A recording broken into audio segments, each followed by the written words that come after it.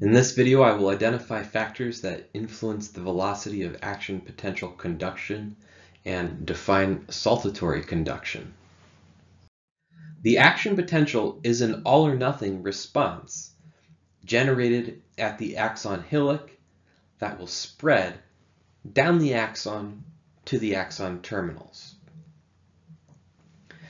So the magnitude of an action potential is a constant with a rapid depolarization during the rising phase from the resting membrane potential of -70 to a positive value around positive 30 millivolts. Then repolarization occurs during the falling phase to bring the membrane potential back down to resting potential, and then hyperpolarize for a brief period, about a millisecond, before returning to resting membrane potential. The entire duration of the action potential at any one location of the axon lasts about 2 milliseconds. However, the velocity of action potential conduction, that is, how fast the action potential spreads from one point in the axon to another point in the axon, is not constant. There are a number of variables that can influence how rapidly an action potential can spread down the axon. Action potentials typically travel in the range of about 0.5 meter per second up to around 120 meters per second. This graph shows us the relationship between axon diameter and action potential conduction velocity. You can see here that larger diameter axons conduct action potentials with a higher velocity. And this relationship can be described with Ohm's law. Ohm's law is that the electric current, represented with the symbol I, equals the voltage divided by the electrical resistance.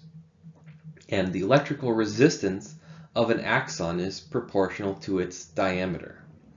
So a larger diameter axon will have less electrical resistance, meaning the action potential is able to spread more easily down the axon and moves therefore more quickly. That is, the current is a higher velocity of action potential spreading down the axon. So this illustration may help us to think about how diameter influences action potential conduction velocity. As an action potential is spreading down the axon, what's occurring is sodium ions are rushing down the axon, and those sodium ions have a positive charge. But as the sodium ions are moving through the axon, they could bounce off of molecules inside. They could bounce off organelles or proteins or other ions inside of the axon. But having a smaller diameter axon means that there is less space for the sodium ions to move around and make its way down the axon, whereas a larger diameter axon will have a larger amount of space. There will be less electrical resistance, and with less electrical resistance, the current, the electrical current, the speed of the flow of ions will be faster. Temperature also influences the rate of action potential conduction.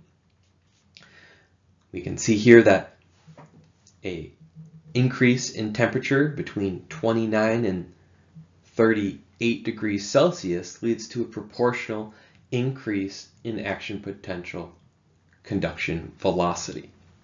And this is because increasing temperature increases the kinetic energy of molecules, and the current, the flow of the action potential, results from the movement of sodium ions. As sodium ions are entering the cell by facilitated diffusion and then spreading through the axon to create the movement of the action potential, increasing temperature increases the rate of that diffusion, increases the rate of movement of ions, and therefore the action potential can travel at a higher velocity. Myelination of axons can also increase the conduction velocity. Myelination is an insulating sheath around an axon that is produced by glial cells known as oligodendrocytes in the central nervous system and Schwann cells in the peripheral nervous system. This myelination prevents the movement of ions across the plasma membrane.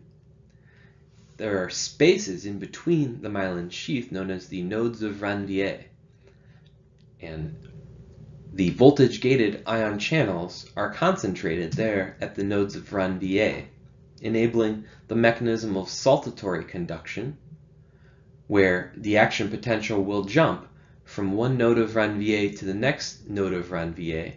The myelin at the internode spaces will increase the velocity of the action potential by preventing ions from leaking out of the axon.